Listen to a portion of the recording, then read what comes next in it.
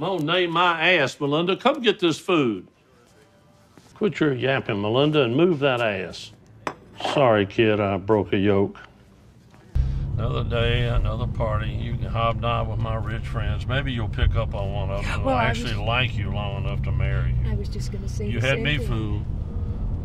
Some of these athletes use it as a stimulant, but we've sent it to the lab in Dallas for a full analysis. Should have the results back in a few days. Can I count on you when that does come through? Absolutely. It's Michael Townsend, the coroner. You asked me to call you when the medical report came in on Mr. Chandler. Yeah, go ahead. It was a high concentration of amphetamines and steroids. There was also a finding of doxorubicin in his system. What the hell is that?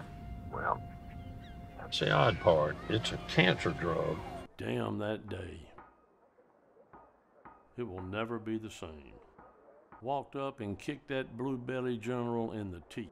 A shameful day for all of us.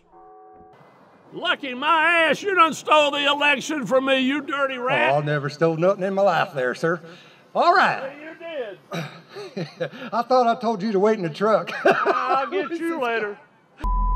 Governor of Mississippi has just signed HB 1523. All religions and their beliefs have now been protected by state law. It's my understanding, Mr. Franklin, that you're here representing Mr. Mitchell pro hoc vice, correct? Overruled. Answer the question, Sheriff.